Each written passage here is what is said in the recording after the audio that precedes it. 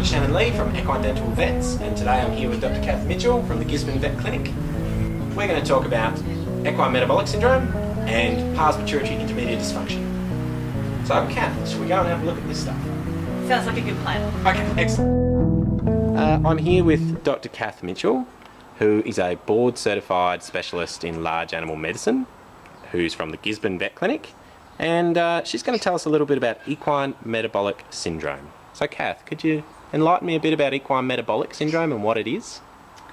It's a really good question. Equine metabolic syndrome is a collection of problems, but the main thing we see is fatter ponies with cresty necks that are really prone to laminitis. And that's why we're really worried about equine metabolic syndrome, and that's why we're trying to identify these ponies and get some treatment into these ponies to try and prevent them from having laminitis. So what happens with these ponies is that they're genetically predisposed to doing really well. They are what we call easy keepers, or they have thrifty genes, so they're supposed to thrive on not very much food. And then we've taken these ponies and we've fed them too much and we haven't exercised them enough, and then they're really prone to laminitis when that happens. Okay, so Kath, if I've bought a new pony or had a pony for some time and I'm worried that it might have equine metabolic syndrome, what would I look for, or how do I tell? How do you tell? Well, I think probably the easiest way to tell if your pony has EMS is what we call its phenotype, which is how it looks, what sort of shape the pony is. And particularly we're looking at where or if there are fat deposits on your pony's body. The most important fat deposit that we see is the fat deposit in the neck, which is what we call a cresty neck.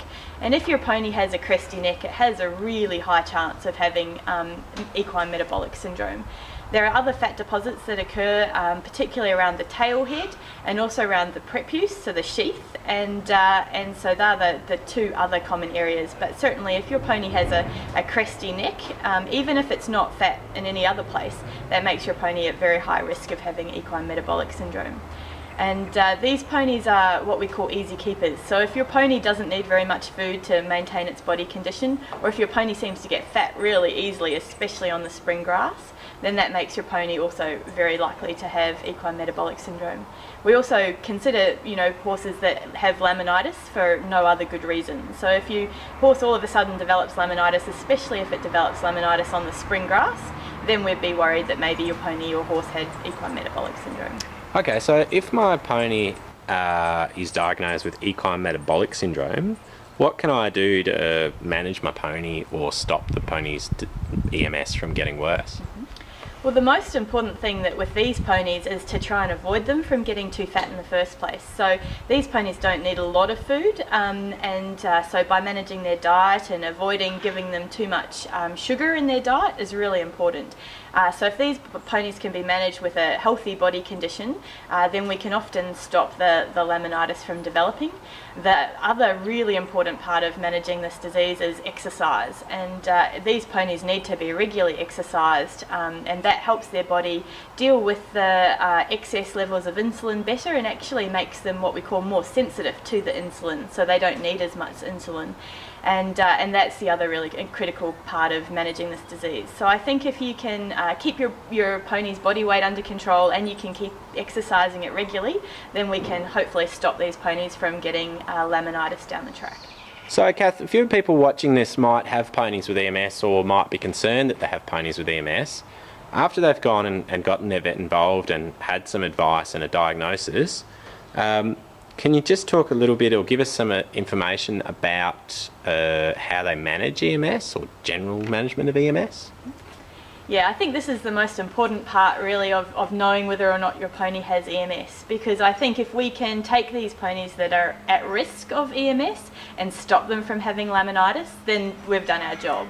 So I think what we need to do with these ponies is recognise that they're at risk. We need to really manage their diet and their exercise levels very well, and then hopefully if we do that, we can prevent them from getting laminitis down the track.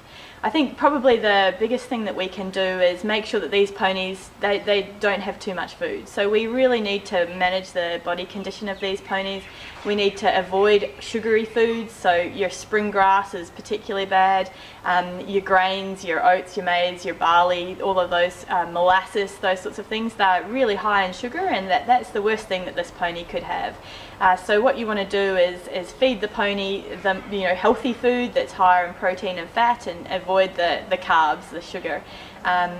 I think that's really important. And then I think, these ponies are designed to be ridden, they need exercise. So I think that if you can keep your regular exercise up, it doesn't have to be very long, but it just needs to be regular. So every day or every second day, get the pony out, lunge it, ride it, take it for a walk, get the pony moving. I think that's really important, and that's one of the best ways that we can prevent these ponies from getting laminitis down the track. So Kath, you mentioned insulin before. Would you mind just explaining a bit about the role of insulin in equine metabolic syndrome and the role of insulin in the body? Yeah, sure. So with these ponies that have equine metabolic syndrome, they have a problem called insulin resistance. And so first of all, we need to understand what insulin is and what it does in a normal horse. So insulin is a hormone that's produced by an organ in the body called the pancreas. And its job is to take the glucose that we eat in our diet and then utilise that glucose. So actually have the cells and the tissues of the body be able to use the glucose properly. And so insulin makes the cells be able to absorb the glucose, and then helps the glucose be stored for later use as sometimes fat. So it's really important in the regulation of the blood sugar level or the blood glucose level. And in these ponies that have insulin resistance, their body is not responding to the insulin that their body is producing, and so the body is having to produce more and more insulin to try and get the same effect. And what we see when we have really high levels of insulin being produced is that the insulin can become toxic, especially to the really sensitive tissues of the horse's foot, which are called laminae, and that's where we think the laminitis develops from. So Kath, one of the important conditions here we talked about is equine metabolic syndrome, but the other one we really wanted to ask you about today is PPID, or pituitary pars intermedia dysfunction, otherwise known as Cushing's disease. Could you tell us a little bit about the difference between these two diseases? Sure. So the fancy name for Cushing's disease, which is PPID, is a problem that affects older ponies, typically in their late teens to early 20s. Can also affect horses as well, but it seems to be more common in ponies. And it's actually a problem with part of the brain. So there's a little part of the brain called the pituitary gland, and it is really important for producing hormones that regulate your body. And the pituitary gland stops functioning properly, and that's why we call it pituitary pars intermedia dysfunction, or PPID. And so when the gland stops functioning, it stops producing the right levels of hormones, and it actually starts producing really, really high levels of a hormone called ACTH. And then that hormone is broken down to a bunch of other little hormones, and that's what we see causing a lot of the problems with these ponies. So the classic pony with PPID is your pony that has a really curly coat and has a predisposition to laminitis. Often they are prone to infections because their immune system isn't functioning very well, and they can also drink a lot and urinate a lot, those sorts of things. But your classic pony that you think of is your really curly, sweaty pony. As it gets older, you can notice the coat change. They stop shedding out their winter coat, that sort of thing. Okay, so how can I tell if my pony has PPID or Cushing's disease? Well, there's a couple of ways that you can tell if your pony has Cushing's disease. The classic one is that if your pony has a really curly coat and doesn't lose its coat after winter, so doesn't shed its coat normally in the spring, then that's your classic. If you have that, then you have to have Cushing's disease. There's nothing else that can cause your pony's coat to turn curly and not shed. But there are lots of horses out there, horses and ponies, that don't have the typical curly coat, and so those are the ones that we need to do more testing on to work out whether they have Cushing's disease or not. And there are a couple of ways that we can test. The most simple way is that we can take a blood sample any time of the day and measure the hormone ACTH in the blood. And that's a relatively simple but not necessarily cheap test to do. And that will usually take a couple of weeks to come back, and then we'll know if the level is really, really high, then your pony has Cushing's disease. And if the level is low, then your pony doesn't have Cushing's disease. Sometimes it gets a little bit tricky if your pony is borderline. There are more complicated tests that we can do, that we can then go and challenge the pony with medication to try and see if we can suppress the production of certain hormones. The most common test that we do is called a dexamethasone suppression test, where we actually take a blood sample, then we give your pony a shot of dexamethasone, which is a type of corticosteroid, and then we come back in about almost 24 hours and take another blood sample, and we measure whether or not the cortisol level has decreased. And a normal pony will have a lower cortisol after the dexamethasone, and a pony with Cushing's disease will have a really high cortisol level after the dexamethasone. So it has some risks, and it's not, you know, a simple test in that it takes 24 hours, so we have to come back twice and take 2 blood samples. And there is a risk that the steroids might cause your pony to have a flare-up of his laminitis. So we don't do that test as often. If I have a pony or a horse with Cushing's disease or PPID, what can I do about it? Well, there is lots that you can do about it. I think the most important thing is first to confirm the diagnosis. So it's always important to, you know, get your vet involved and make sure that you have the right diagnosis. Once we have confirmed that your pony has Cushing's disease, then there are some treatments available. The most common treatment and the best treatment is a drug called Pergolide, and it works by basically improving your brain's function, and so the pituitary gland actually starts functioning better and stops producing such high levels of the ACTH. And once the high levels of ACTH start to come down, then your pony starts to feel much better. Basically what's happening with Cushing's disease is that your immune system is being suppressed, so these ponies have real trouble fighting off infection. They can be really prone to things like hoof abscesses, they can be prone to skin infections, they can have wounds that don't want to heal, particularly things like tooth root abscesses and eye ulcers. They take a really long time to heal.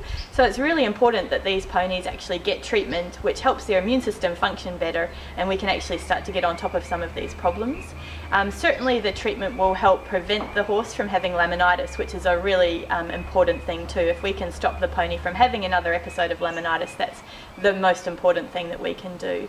I think the other things that we can do along with medication are we can make sure that the pony is as fit and healthy in all the other ways. So we make sure its feet are done regularly, make sure its teeth are checked regularly, make sure it's got a good healthy diet, and make sure that we're keeping its body condition under control, because we don't want these ponies to get fat either. So if these ponies get fat as well as have Cushing's, then they're much more likely to founder or have laminitis down the track.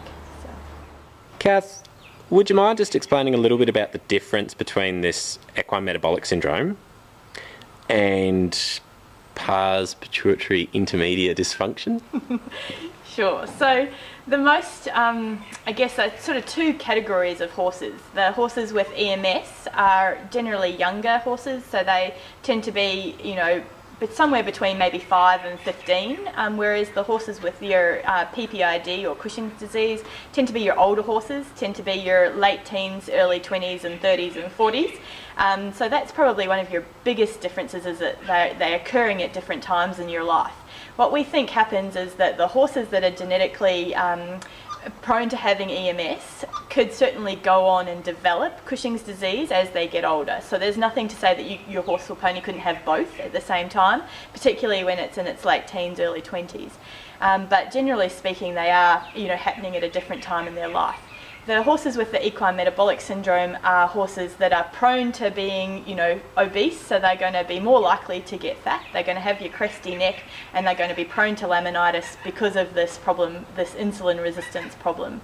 Whereas your horses with your PPID or Cushing's disease They don't necessarily have to be fat horses, and in fact some of the time they can be horses that are losing weight, but they are horses, because of the dysfunction of the gland in their brain, they are horses that are prone to laminitis because of these abnormal hormone levels that are produced.